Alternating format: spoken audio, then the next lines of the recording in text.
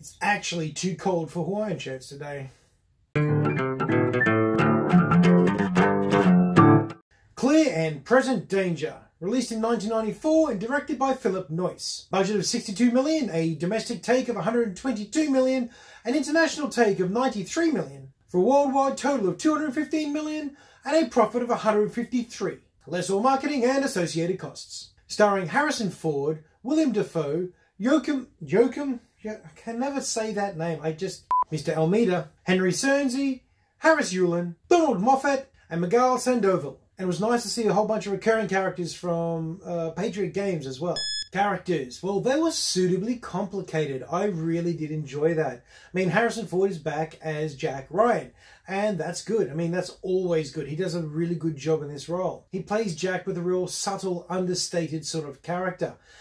He's not an action man, he's a thinker. He's a emotional, honest, good guy in this, and he's dealing with a lot of shady politics. And it's really nice to see him, well, having trouble dealing with that. And in counterpoint to that, you have these characters, and they are up to their eyebrows in shady deals and dodgy politics and going out for, well, justice and vengeance, I suppose. Their intentions or their reasons are probably to them quite noble and justified. Just the way that they go about it breaks a whole bunch of rules and is most definitely illegal. And the rest of the cast are quite excellent as well. Willem Dafoe does a very, very good job. The villains of the piece are particularly threatening, one more so than the other, but both very, very well done. And I love the way that towards the end of it, the good guys and the bad guys started to blend together. It got very hard to tell who was in the moral right or wrong in quite a few of their decisions. The standout, though, was watching Dafoe and Ford's characters interact and do their thing. It was a weird combination of subtle and intense. It felt very real, it felt very full-on. And even though their teaming up didn't really happen until, what, third act, it still felt like a very strong and key component to the movie. Score for characters is going to end up being a 3.5. Everyone does a really good job in this. They're all quite engaging and you want to see more of all of them. Story. Okay, the story in this is quite good. You got the president wanting to push on with his war against drugs. You got his personal friend gets murdered, who is then identified as being someone like in business with the cartels. And that's where it all starts to snowball. You've got the... I don't really find out what he is actually. But either way, I think he's an operations director or something like that. But you've got these guys and they've got a plan. They've got a plan to fix the problem. Basically their own private war. So they start financing a black ops, off the books, totally illegal guerrilla unit operating deep in the jungles of Colombia, hunting down and taking out both the drug lords and their supply chains and their factories and all of their assets. It's quite an expensive little operation for the drug lords. Sorry, I had to grab my coffee. Now, it all starts to go wrong as things start to escalate. The special forces start hitting bigger targets.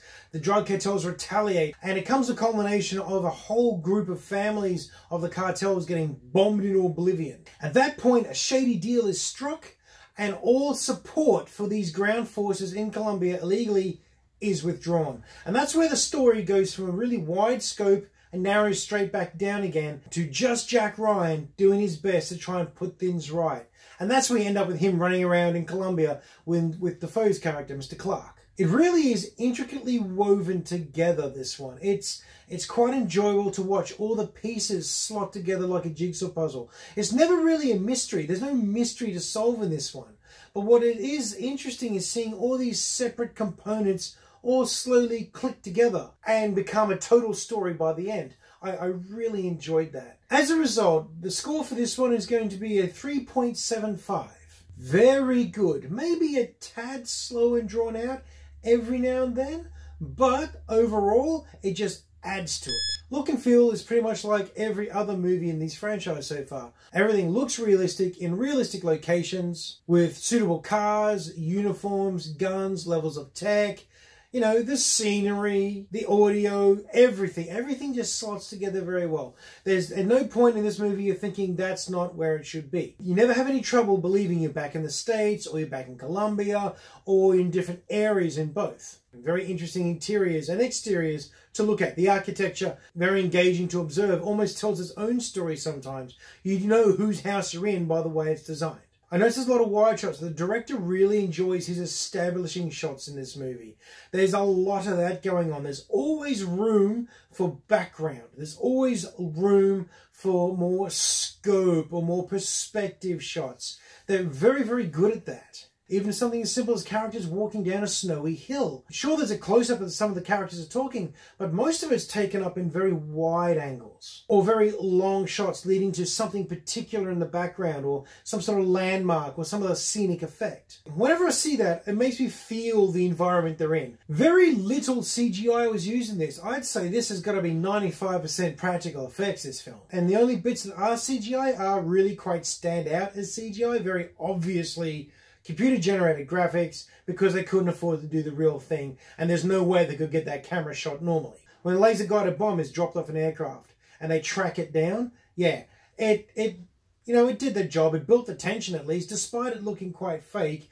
It just built the tension up. And then the explosion that happened at the end, that was most definitely a practical effect, and it was a big one. So yeah, look and feel, great success. I'm going to give it a 3.75 as well. Never pulls you out of the movie, and if it does, it's just for a little tiny moment. Script and dialogue. Okay, I'm going to start in an unusual place on this one and go with the fact that there's a lot of support characters that I saw in Patriot Games in the CIA office. You know, all the analysts and the assistants, the guys that helped Jack Ryan last time. Well, they're back in this one.